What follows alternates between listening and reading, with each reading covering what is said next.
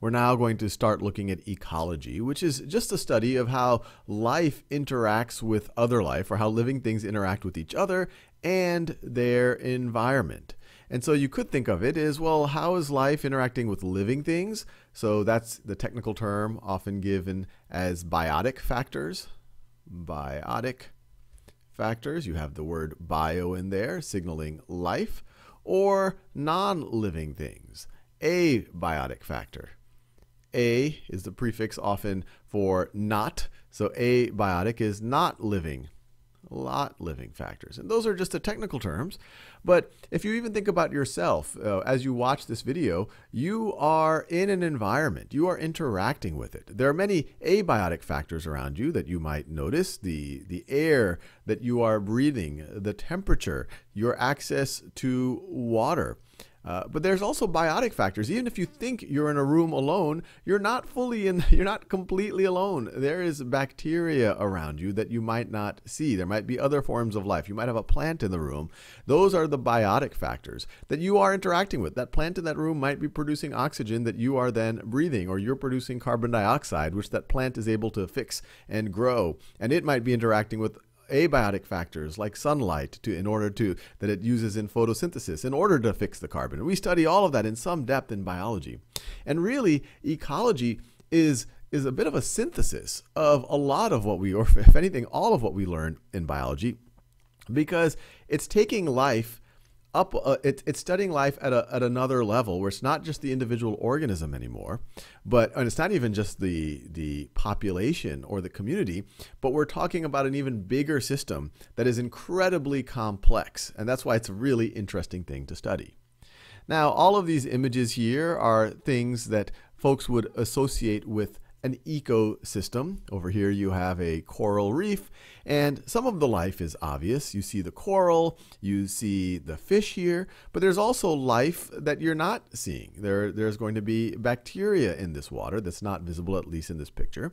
And the abiotic factors are going to be things like the water temperature, or frankly just even the existence of water, or the salt content of the water, or other minerals that are in the water. These pictures over here, you don't necessarily see the animal life, but there is for sure going to be, if you were to dig into this grass or look through these bushes, you will find animal life. You will find insects. You'll find other animals. The trees are life. So that's going to be part of the ecosystem. And if we're studying ecology, we would think about, well, how do these trees interact with the water, interact with the other species? How do they provide shelter for them, or food, or how are they dependent on the other life in some way to grow? Same thing for, in this case, the mushrooms. How is this fungus living on this tree branch, or on this in conjunction with the moss and whatever else? All of this is a study of ecology, the study of ecosystems. Now, when folks are talking about ecology, they like to talk about different scales. And so let's now think about the different scales within an ecosystem, or even beyond an ecosystem. So I have some pictures that if you watch a wildlife show, you typically see some images like this. And so since we at least are familiar with it, at least on TV, hopefully we get to visit this at some point in our life. Let's just think about the different characters here on the different ecological scales. So at the most basic scale is the individual. So let me write this down. You have the individual. So if we were talking about these elephants, the individual would be one individual elephant right over there. Now the next scale is the population. The next scale is the population.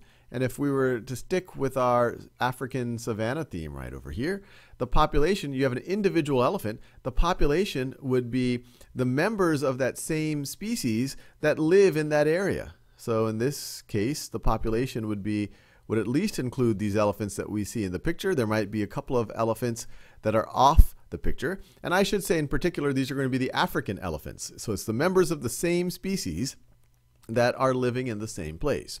And it's up for the classifier or the scientist, whoever's studying it, to define what do we mean by living in the same place. We might define it as the people, not the people, the elephants that live within a few miles of this watering hole. You might define it as the elephants that live within a broader area. It could be, that live in East Africa or South Africa or whatever it might be. And so defining the population is all the members of the species that live in an area, but that area is up for definition. Now the next level up is the community. Is the community. And that is all the living things that might live in that area, however we define the area. So, for example, if this lion and this giraffe lives in the area that we use to define the population, they would be members of the community. So let me circle them. So they would be members of the community. And it wouldn't even just be the big animals that you see here. It would include all the life that is in that area. So it would include the vegetation that is in the area. It would include the bacteria. It would include the fungus. It would include any animals that are living inside of this water that you see there. Now, if you go even one more level of kind of inclusion, then we go to the ecosystem. So then we go, I'll go down here. Then you go to an ecosystem. And what an ecosystem is, it's all of the living things in that community, so all of the living things in an area.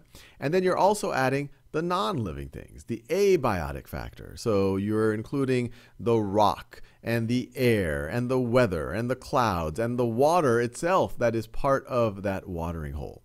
And a lot of times you might think that the abiotic factors, well, they for sure affect the biotic factors. If you don't have water, or if the temperature is too cold or too hot, it might be hard for a certain type of life to thrive. But it goes both ways. The biotic factors affect the abiotic factors. We have oxygen in our environment due to life on Earth. They might also affect the chemical composition of certain parts of the abiotic factors, say the water or the soil or whatever else. And if you want to get a level above an ecosystem, then sometimes you'll hear people talk about a biosphere. Biosphere, which is, you can think of it as a meta-ecosystem, or oftentimes in my head, I view it as a it contains all of the ecosystems that are in some way connected to each other. So a fully enclosed, fully contained ecosystem.